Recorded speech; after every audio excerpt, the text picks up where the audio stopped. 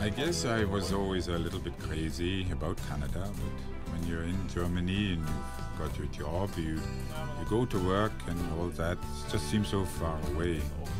You can dream about it, but it's just what it is. It's a dream and it's very far away. Then one day I happened to come to the Yukon through an acquaintance.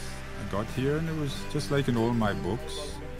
Everything I had dreamed about, just the way I had imagined it. It was exactly the same. Actually, what I learned out there is that you have to enjoy every single day. And you have to respect the country you live in, and the wilderness, and all it contains.